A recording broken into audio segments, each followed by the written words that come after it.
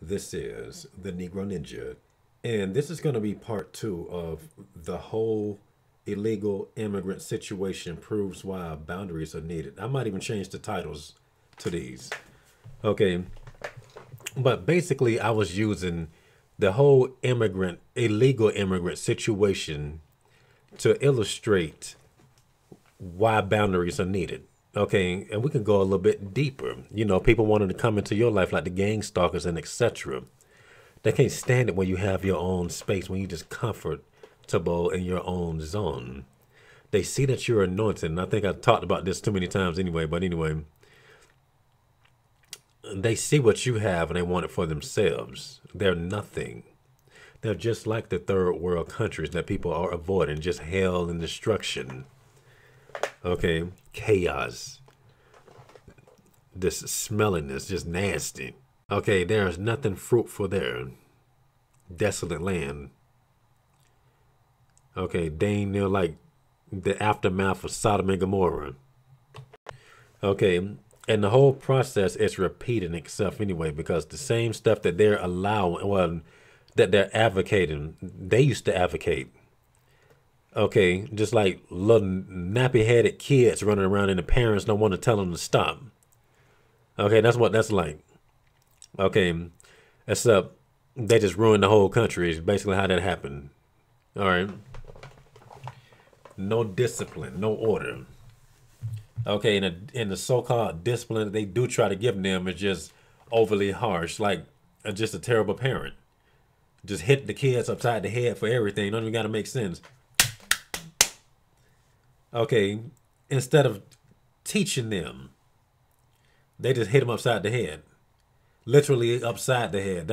It's not a whooping on the legs, by the way, but literally just shake up the brain. All right, okay. And oftentimes these same type of people will be the main ones telling you everybody get along, but don't even make an effort to do something that would require, I mean, that would allow for that to happen. For that to happen, they would have to put everybody in check and get them on the same page. Okay, now I think this is the perfect opportunity to read a Bible scripture, and I chose to read Luke. What is this? Hold on. Luke 12:49. Okay, and I'm reading the English Standard Version. So the paragraph is not peace, but division. Okay, so you know Jesus is finna put that heat on them. Okay, and he starts the paragraph off by saying, I came to put the heat on them. He said, I came to cast fire on the earth, and would that it were already kindled. I have a baptism to be baptized with. And let me refresh this. It's blocking words. Hold up.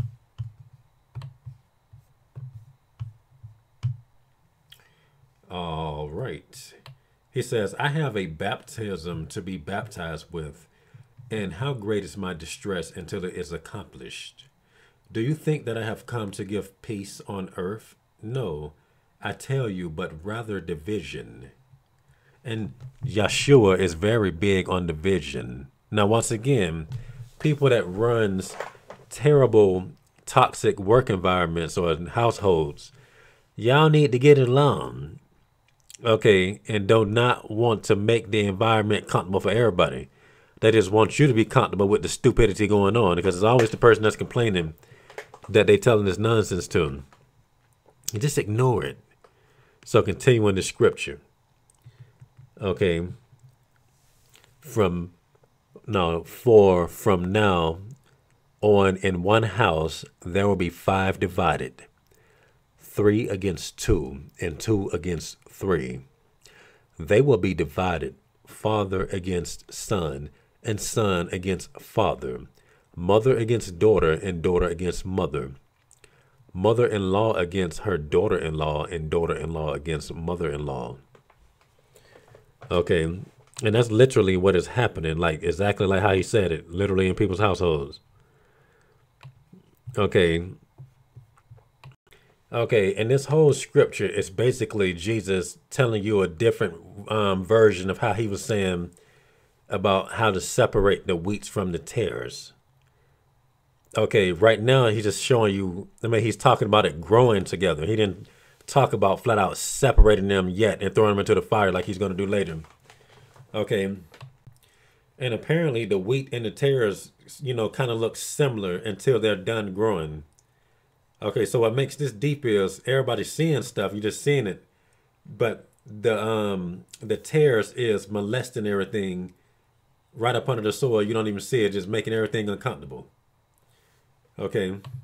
All right, I had this pause for quite a bit of time, so I kind of forgot where I left off. But one thing I can tell you about this scripture, aside from the fact that it's, kind of sort of another way of him describing the wheats and the tares. He basically talking about them coming up rather than them being harvested at the moment. Okay, but harvested and the having the bad ones being thrown in. But this whole scripture also kind of just shows you how it is for people that have demons, like people that's demon possessed.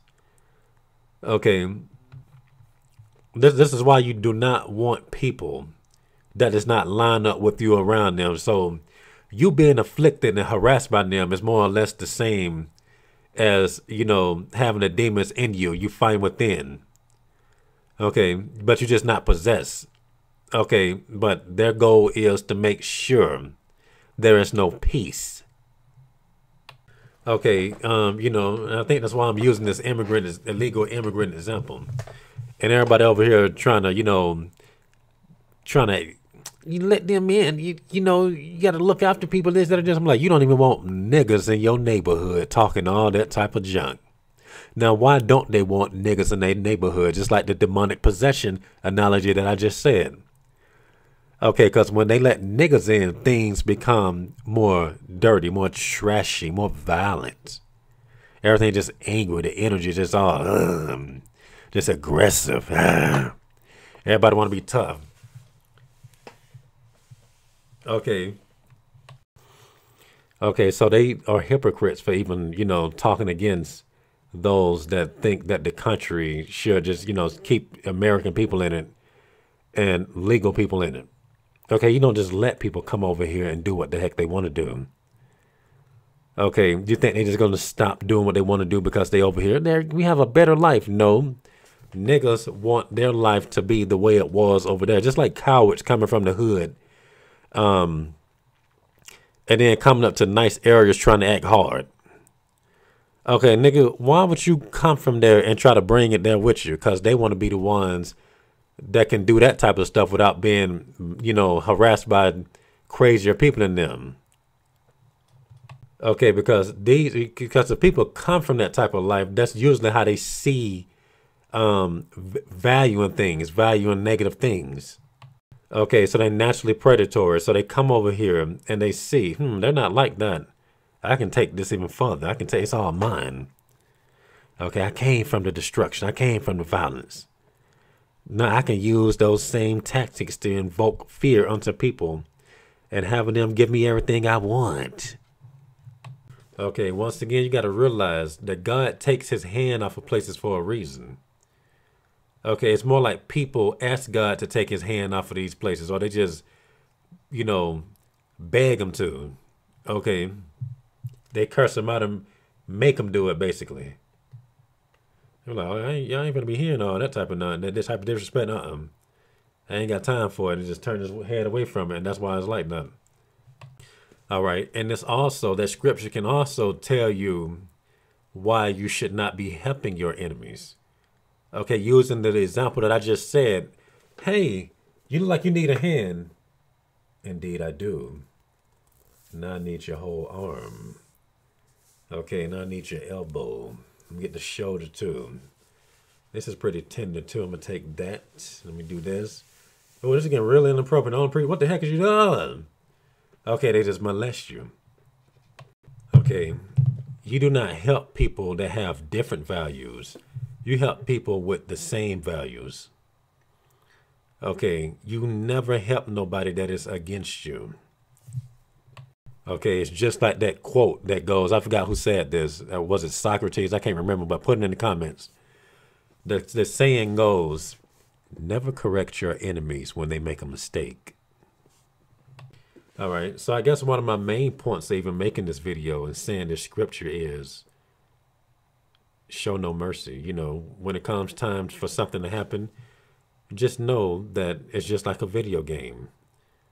Okay, the other team has no feelings for you. They got no remorse for you. Okay, they're not going to lose sleep of whatever happens to you from their actions. Okay, they barely even care about winning as long as they can get, you know, over on you. As long as they can overtake you. As long as they can harm you is what they really care about. Okay, so all this naive superhero cartoon BS about, you know, some people are just lost and need guidance. You know, maybe they will become a better person. It's too late in the game to have that type of mindset. Okay, because if they was going to somehow change, they would have done it by now. Okay, once again, when you try to save them, they're going to pull you down there with them. Okay, so you can even say that you're witnessing a lot of people, okay, pass you that is going to take the mark of the beast. Okay, they just waiting for the right time to show you that they are that beast. Okay, like a person turning into a werewolf during the full moon. Oh, it's a nigga. Hey, nigga, how you doing?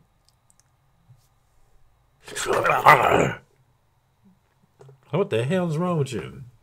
Okay, and you're not going to be able to converse with them. Okay, there's not going to be any reason to be had with them. Okay, they're not trying to see reason. They see dinner. All right. So, you know, going forward, don't try to change nobody. Okay, the only people that you are responsible for the most part, is your kids or whoever you have guardianship over.